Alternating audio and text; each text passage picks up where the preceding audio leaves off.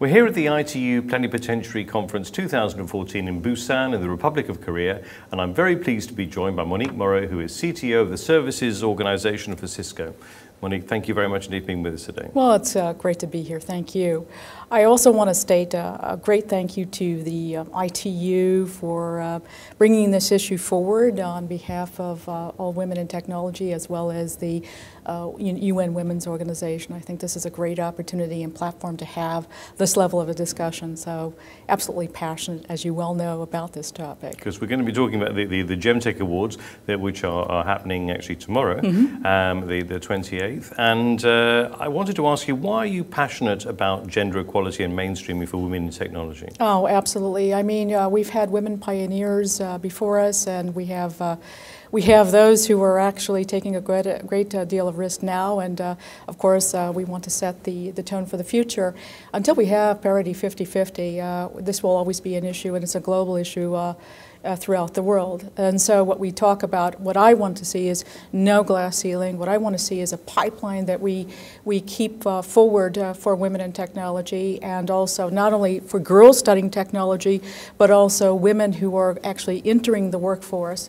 And you know, this is, I can't stress enough how important this issue is for me personally, because it touches me personally, but also for all women in technology. I think we need more advocates in this space. How achievable is that? I mean, could you provide us an example, for example, of what private industry needs to do better, for example, at Cisco? Sure, and I think this is a great example. As you well know, Cisco is a tremendous advocate for STEM, as well as for girls in ICT. We have our Network Academy, so we have an external view.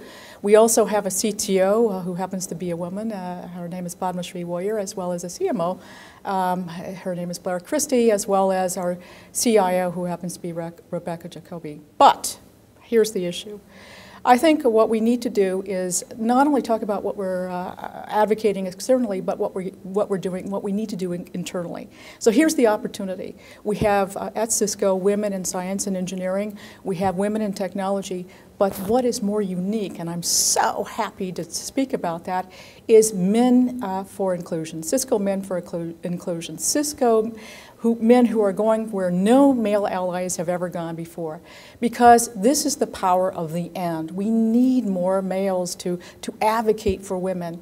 We need more males to be part of that in terms of changing not only the talent force, where we can become a great company to work at, but also the culture. Because there's a lot of bias that we need to pay attention to. Just because a woman is quiet in the room doesn't mean that she's not less intellectual. Or just because a woman doesn't take on a risk assignment doesn't mean that she's non-capable. So we want to have, what I'm so proud of is that now you have Cisco men who are actually looking at metrics for inclusion, and they're looking at the next 5 years of breaking down the barriers within Cisco to make it very, very a force for women to, as partners, for opportunity, and for women to look towards men for reciprocity. I think this is great.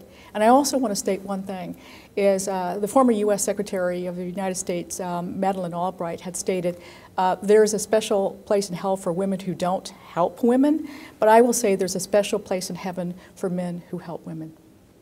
It's a great positive attitude. I'm very much on that side. I mean, I've got two daughters, aged 9 and 11, and they're going to be coming up through the workforce. I mean, how long do you think this will take? You know, it's a great question, because we're talking about 50-50 at the end of the day. I mean, this is a world challenge. I always talk about the Hall of Fame and the Walk of Shame. And I know that there are, we have millennials coming into the workforce.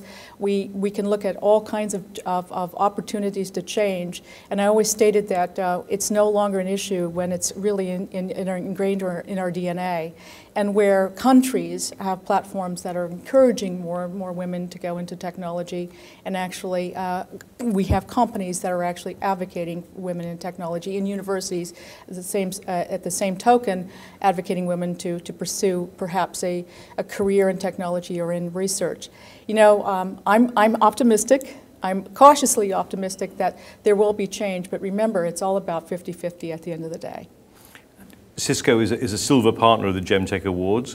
Why is it important for Cisco to be supporting these awards? Well, as my colleague Dr. Robert Pepper could not be here for this interview today, Cisco believes very strongly in this space about STEM and about really advocating for women and girls in technology. And the ITU has served as a wonderful platform to do so, as well as United Nations. So we have no issue to be a sponsor, and we'd like to also pursue our sponsorship moving forward. We think this is a great platform. It's for us a no-brainer at the end of the day. Monique Morrow, thank you very much indeed for being with us today. Thank you very much.